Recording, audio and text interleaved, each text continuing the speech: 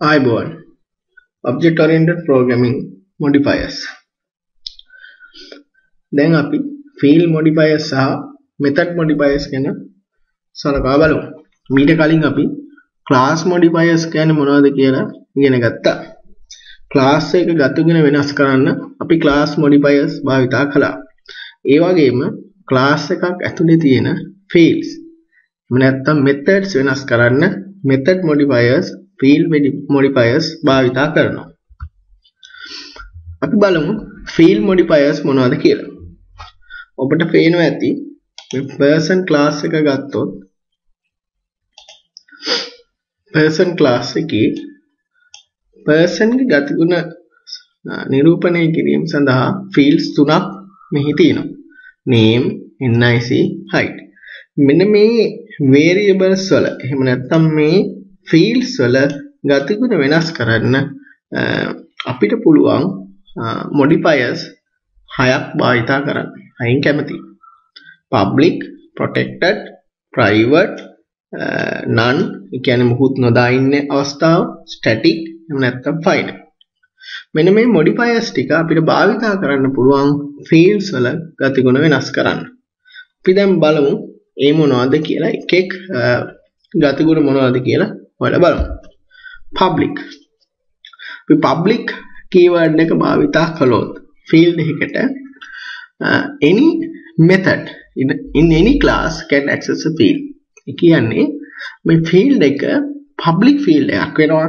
එතකොට ඕනෑම class එකක තියෙන ඕනෑම class එකකට මෙම method එක access කිරීමේ හැකියාව ලැබෙනවා. ඒ කියන්නේ public වෙනවා. එහෙම නැත්නම් ඕනෑම කෙනෙකුට මෙයාව access කරන්න පුළුවන්. Protected කළොත් any method in the same package can access the field or any derived class. ඒ කියන්නේ මෙම class එක තියෙන package එකේ ඉන්න ඕන කෙනෙකුට මේ protected field එකේ අයව access කරන්න පුළුවන්. එහෙම නැත්නම් derived classes කියන්නේ එක class එකකින් inherit කරලා වෙන classes හදා ගන්නවා. අන්න එහෙම හදා ගන්න derived classes වලට මෙයාව access කරන්න පුළුවන්. private. අපි මේ field එක private කළොත් any method in the class can access the field. ඒ කියන්නේ only method in the class. ඒ කියන්නේ ඒ class එකේ අයට විතරයි access කරන්න පුළුවන්. වෙන අයට මෙයාව access කරන්න බෑ. default. ඒ කියන්නේ මුකුත් නොදා හිටියොත් සාමාන්‍ය විදිහට ලියුවොත් මුකුත් modifiers නොදා is that only method in the same package can access the field. ඒ වෙලාවට වෙන්නේ එම package එකේ අයට මෙයාව access කරන්න පුළුවන්. මීට අමතරව විශේෂ modifiers දෙකක් තියෙනවා static සහ final. අපි field එකක් static කළොත් මේ field එකට විශේෂ ගුණ ලැබෙනවා. පළවෙනි ගුණය තමයි මේ field එක මේ කියන්නේ මෙම class එකෙන් කොච්චර object හැදුවා. static field තියෙන එකයි. ඒ නිසා මේ common එක field එක හැදෙන්නේ. ඒ නිසා ඒම ගුණය ලැබෙනවා static කළොත්. ඒ වගේම final කියන modifier එක භාවිතා කරන්න පුළුවන්. final modifier එක භාවිතා කළොත් විශේෂ ගුණයක් ලැබෙනවා. ඒ ගුණය තමයි මෙම කියන්නේ මේ field එක එකපාරක් initialize කරන්න පුළුවන්. ආයි වෙනස් කරන්න බෑ. මෙන්න මේ වගේ උදාහරණයක් විදිහට දැන් මෙතන බලන්න මේ static final int. මෙතන මොකද්ද මේ වෙන්නේ? static field එකක් හැදෙන්නේ. ඒ වගේම final field එකක්. ඒ කියන්නේ මේකේ දැන් මෙතන පේනවා ඇති buffer size එක initialize කළොත් 100 කියලා ආයි එක වෙනස් කරන්න බෑ. එහෙමනම් මෙන්න මේ විදිහට field modifiers තියෙනවා. මොනවද? public, protected, private, static, final වගේ modifiers තියෙනවා field එකක ගතිගුණ වෙනස් කරන්න. දැන් අපි බලමු මොනවද method modifiers. ඔයගොල්ලන්ට පේනවා ඇති class එකක මේ විදිහට methods ලියන්න පුළුවන්. ඒ ලියන method වල ගතිගුණ වෙනස් කරන්න නොඑක් modifiers දාන්න පුළුවන්. ඒ වගේම modifiers ගොඩක් තියෙනවා. අපි කිහිපයක් සලකා බලමු. public, protected, default එහෙම නැත්නම් මොකුත් නොදා ලියන අවස්ථාව, private, final, abstract, static, native, synchronize. public, protected, default, private, finals are static කියන ඒවා කලින් අදහසම තමයි methods වල තියෙන්නේ. Private, protected, public, same idea as with fields. ඒ කියන්නේ කලින් අදහසමයි තියෙන්නේ. Abstract ගත්තොත් no implementation given must be supplied by the subclass. ඒ කියන්නේ අපි method එකක් abstract කරොත් වෙන abstract classes අපි ඉගෙන ගත්ත මතකනේ. abstract class එක මොකද උනේ? class එකේ variable මේ object හදන්න බෑ. හැබැයි එයා inherit කරලා වෙන අයට object හදන්න වෙන හදාගන්න class වලදී ආව පාවිච්චි කරන්න පුළුවන්. right? ඒ වගේම අපි abstract field එකක් හැදුවොත් එයාට විශේෂ ගුණයක් ලැබෙනවා. මොකක්ද ඒ ගුණය? The class itself must also be declared as abstract. මොකද වෙන්නේ? class එක abstract වෙන්න ඕනේ. එහෙම වුණොත් no implementation given must be supplied by the subclass. ඒ කියන්නේ අපිට පුළුවන් class එකේ මේ method එකේ implement නොකර method එකේ නම විතරක් ලියලා තියලා derive class එකේදී ඒ කියන්නේ sub class එකේ කියන්නේ ඒ class එක භාවිතා කරලා හදන වෙනත් class වලදී එයා implement කරන්න පුළුවන්. අපි inheritance වලදී ඒ ගැන වැඩිපුර සලකා බලමු. static වුණොත් the method is as a class method is doesn't depend on any instant field or method and can be called without first creating an object.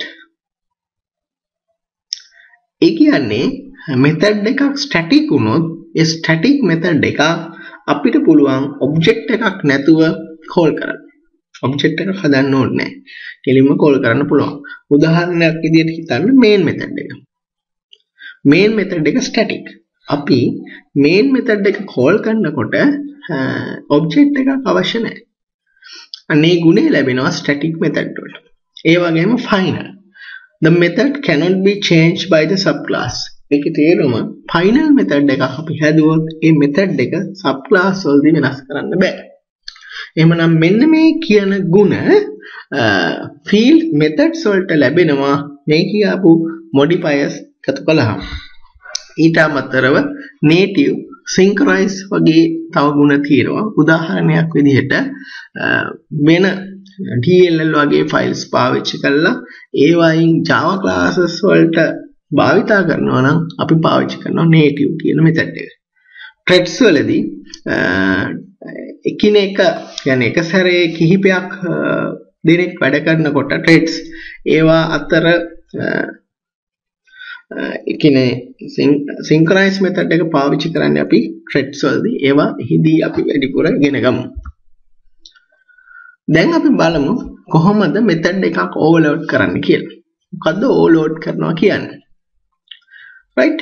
You can overload method by using same method name but different parameters. And you can't just change return type, parameters need to be different. ඒ කියන්නේ මොකද්ද? method එකක් අපිට overload කරනවා කියන්නේ එකම නම තියෙන හැබැයි argument වෙනස් වෙන. එහෙම නැත්නම් parameters වෙනස් වෙන method කිහිපයක් හදන්න පුළුවන්. ඒකට කියනවා අපි methods overload කරනවා කියලා. උදාහරණයක් විදිහට අපි ගත්තොත් print කියලා method එකක් ලියනවා මුකුත් argument නැතුව. තව print method එකක් ලියනවා integer argument එකක් එක්ක. තව method එකක් ලියනවා char argument එකක් එක්ක. ඒ විදිහට overload කරන්න පුළුවන්. හැබැයි මෙතන අපිට return type එකෙන් overload කරන්න බෑ. ඒ කියන්නේ print කියලා ලියන method එකයි අපි උදාහරණයක් විදිහට හිතමු no argument method එකක් ලියනවා print කියලා. තව no argument method එකක් ලියනවා හැබැයි ඒක return වෙනවා. return type එකක් තියෙනවා. හැබැයි මේ දෙක එහෙම overload කරන්න බෑ. return type එකෙන් overload කරන්න බෑ. හැබැයි arguments වලින් overload කරන්න කියන්නේ parameters දීලා arguments වලින් overload කරන්න පුළුවන්. අවසාන වශයෙන් අපි modifiers වල සාරාංශයක් බලමු. ඔබට පේනවා ඇති ගොඩාක් modifiers වර්ග තියෙනවා. හැබැයි හැම class එක variable එක එහෙම නැත්නම් field එක තියෙන හැම එකේම තියෙන. ඒ කියන්නේ common modifiers public සහ default සහ final.